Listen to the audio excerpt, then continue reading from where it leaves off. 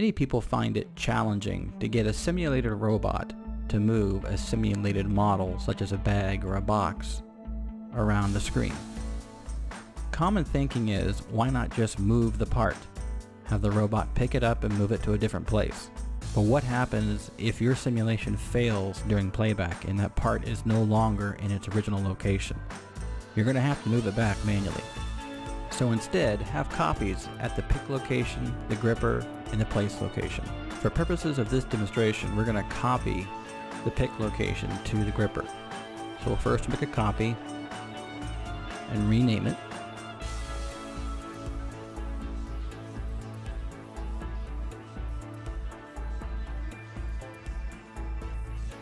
Next, we need to re-zero the copy so it overlaps the original part.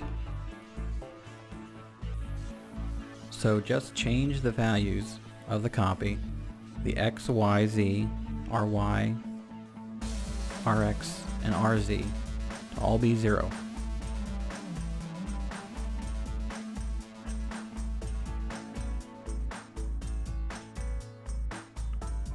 Now it's in place.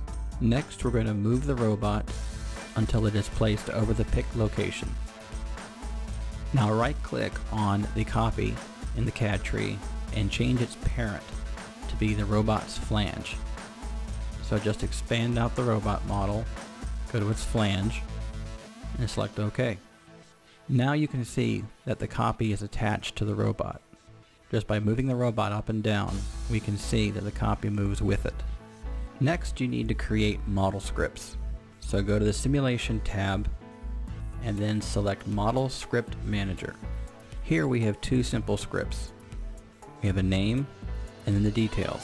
As you can see, it says C grip case, which is this copy, and hide the pick case, the original. We also have hiding the open gripper and seeing the closed gripper. To create a script, double-click in the workspace, select the part in the CAD tree, and select the operation from the drop-down list. See, hide, Axis 6, and various other options. After saving your script, select Run to test it and make sure it works correctly.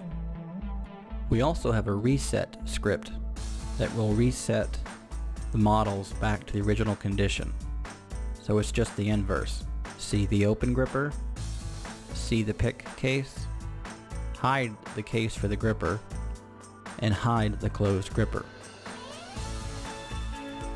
You run that and you can see it change back.